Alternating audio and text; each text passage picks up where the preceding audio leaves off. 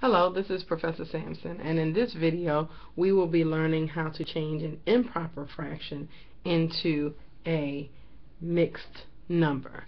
Now again, as in the last video, you can have the upgrade, which allows you to use the fraction menu, or you can do it without that. So we're going to work on both ways. Alright, so let's say for example I have 99 over 10. And I want to change that into a mixed number, which is a whole number and a fraction. If I do not have the upgrade, right, the first step I'm going to do is just divide it, right? So I'm just going to put in my calculator 99 divided by 10. Alright? And my whole number right here before the decimal is going to be my whole number, how many times it actually goes in. Right? So since I use my whole number, I'm just going to subtract that out. So you're going to subtract out your whole number.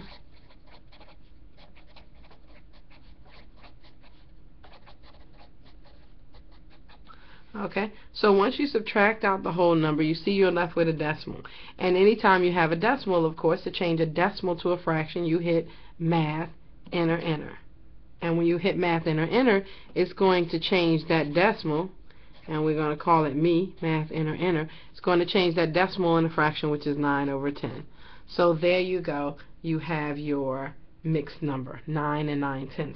If you wanted to check it and see if it worked, again, it would be 10 times 9, which is 90, plus 9, which is 99, over the same denominator.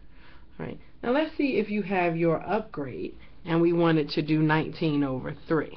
So this next example will be 19 over 3.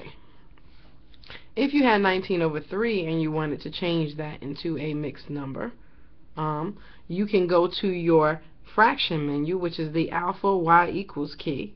Remember that menu? Alright, and we're going to be working with the second one, but we have to have a fraction first. Alright, so we have 19 over 3.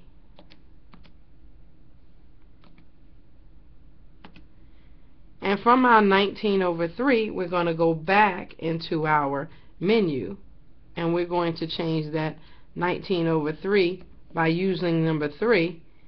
We're going to change that into a mixed number, which is 6 and 1 over 3. So let's try that with another one so that you know what's going on. Again, this is if you have the upgrade. If you don't have the fraction menu, then you do what we said before. Alright? So let's say if you had 32 over 9. Alright, you got 32 over 9. You're going to go into your fraction menu, since it's a fraction, alpha y equals number 1. That's where you're going to fill in 32 over 9. You always want to go over to clear it. Now you're telling the calculator, I need to take 32 over 9 and I need to switch that into a mixed number. So I go back to my alpha y equals menu and I select number 3. Number 3 is how you change a fraction into a mixed number. So I'm going to hit number 3 or hit enter. As you see, that comes up. Once I hit enter again, and I'm going to get 3 and 5 over 9. Again, if I wanted to do this same one without using it, I would have my 32 over 9. I would subtract out my whole number, which is 3, minus 3. And then I would hit Math, Enter, Enter to change the rest of that decimal that's left into 5/9. Please do not try to type this out, this decimal. Just subtract out the whole number and then hit Math, Enter, Enter. And that is how I change my fraction into a mixed number, whether I have the upgrade or not, using the TI-84 or the 83. The 83 would not have the upgrade, so that you would have to do this part, divide and then subtract by the whole number.